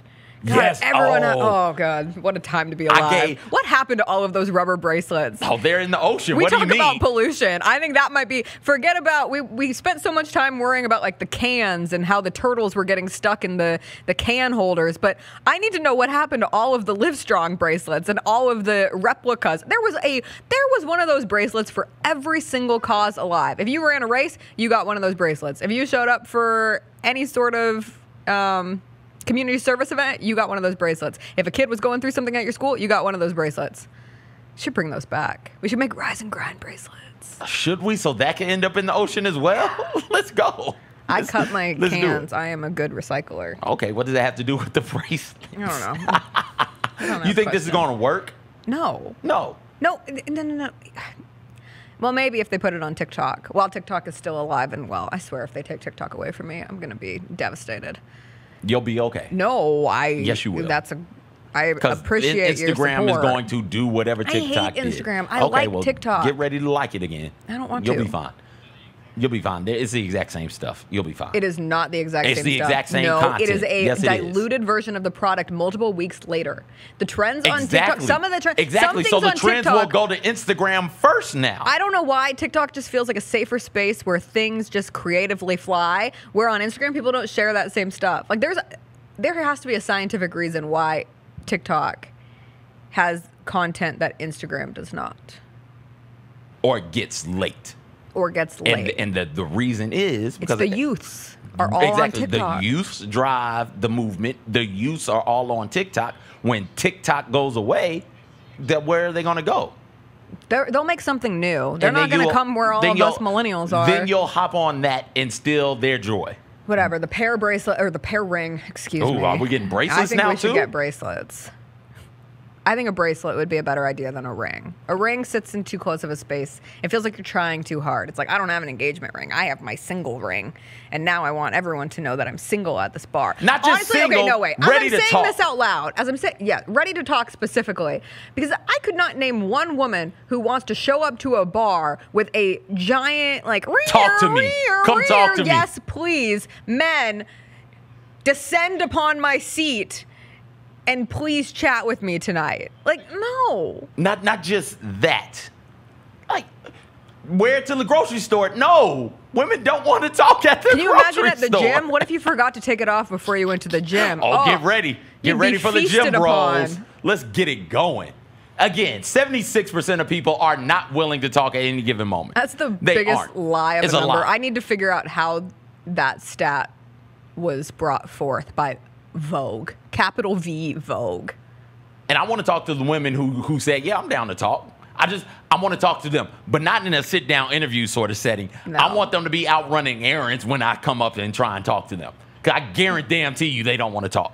Guarantee. Okay, we're super late, so we got to hustle up and get out of here. Before we go, I wanted to give a huge thank you to Brittany and Jacob Schultz. If you see CJ's amazing Sandpoint, Idaho shirt, the Schultzes are from Memphis. They currently live in Sandpoint, Idaho. They noticed when I lost my Idaho Falls sticker that I used to have on my laptop from when Megan Triplett and I went to Idaho Falls, because Megan Triplett, the potato princess, got us the hookup with Idaho and potatoes. We went out to Idaho, had the time of our lives, and so I rocked an Idaho Falls sticker until it started to come off. I took it off a couple weeks ago, and I got this amazing message from Brittany on Instagram, who noticed that it was gone, had said that they felt a connection because they're Memphians and there was a little bit of Idaho on this show. My dad went to Boise State, so I have a little bit of Idaho. I have 2 cousins at Boise State right now. I am down for this Idaho to Memphis cross-promotional love affair, and I'm down to continue it. So you'll notice this new awesome sticker is a Sandpoint, Idaho sticker, and it's a grizzly bear, or at least it's some kind of bear. And they sent us so many goodies. They sent CJ his shirt. They sent me a lovely Sandpoint, Idaho mug that I can use in the morning, and all kinds of Huckleberry content. I've already eaten the chocolates, so I can't show them, but this is Huckleberry popcorn, Huckleberry jam. People are so nice. That's what I'm going to end with today. People are wonderful and nice. And if you have the opportunity to make someone's day today, go out and do that, by golly, because the sun is out. Get in your own personal handshake line and say, good game, world. Wow, that's the stupidest thing I've ever said. All right, we got to get out of here. No Grizzlies game tonight, but they'll be back in action tomorrow at FedEx Forum for 3 games in 4 nights. So rest up, my pretties. We'll be back tomorrow. It'll be a Grizzlies game day, and we'll see you then. Have a good one. Thank you for watching Rise and Grind. Tune in tomorrow at 8 o'clock to hear more from Jessica, right here on Grind City Media. Good game. Good game. Good game. Good game. Good game. Good game. Good game. Good game. Good game. Good game. Good game. Good game. Good game. Good game.